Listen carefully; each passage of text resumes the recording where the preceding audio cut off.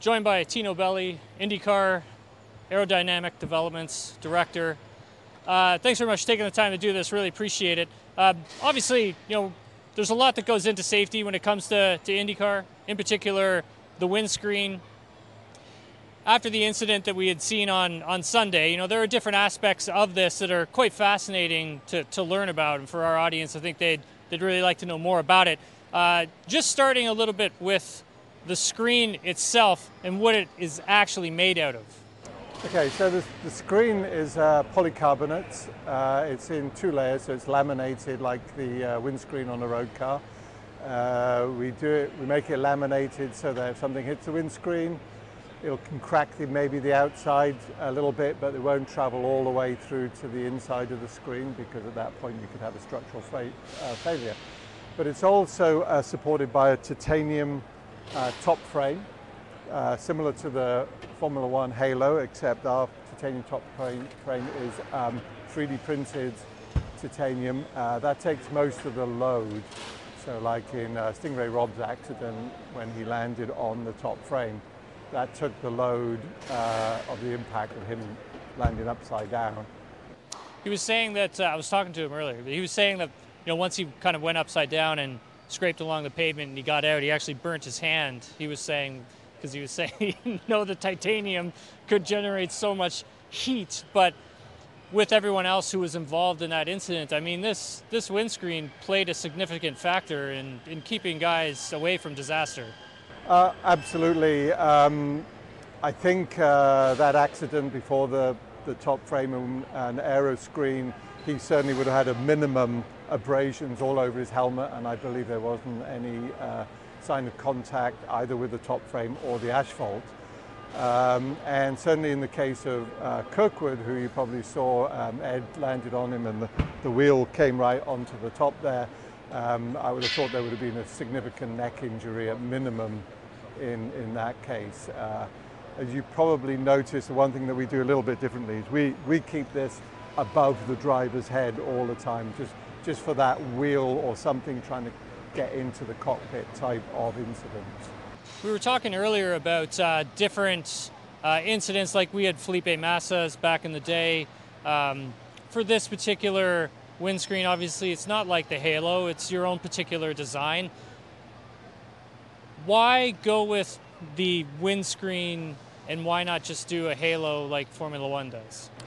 So when we race on short ovals in particular and the Indianapolis Motor Speedway, our cars are run very, very close together at very, very high speed, so 160 mile an hour plus at Iowa. So when we do have an accident, although we try to retain as much onto the vehicle as we can with tethers and the way we construct the bodywork, we can get flying objects. And the worry with just the Halo is a flying object coming in at halo height and deflecting down into the body of the driver.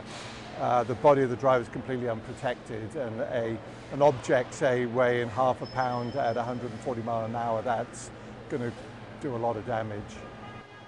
Looking at just how hot it gets inside the cockpit now with drivers, you've actually added some new cooling vents to the windscreen itself. How much do you think that actually really helps keep the driver cool? Going into this, we knew that we were going to take a lot of air off the driver. We just didn't have a very good history. Dallara studied this car in computational fluid dynamics, and we do try to do analysis of driver cooling, but the last time we had extremely hot drivers was probably back in the 1990s. Cars they didn't have CFD models of, so our objective was just to get as much airflow as possible. So in the original one, we put these ducts here, we added some ducts in the nose, and we introduced some pumped air into the helmet. And then this year we did the lightweight screen here, and it gave us the opportunity to add a further duct here. We realized that the drivers did not use this area for vision. And this up here is all carbon fiber now. On the previous screen that was polycarbonate all the way up to the top frame, and it allowed us to pull these ducts to pump some air down. We have done tests. There is an improvement with these. Is it a big enough improvement that we don't get the drivers hot on a very hot day? No, but the drivers also use a cool suit. So when the temperatures get way high, they can introduce a cool suit with water pipes and whatever, which is fed through the 2 holes in the nose there. And typically when the drivers use a cool suit, that is sufficient.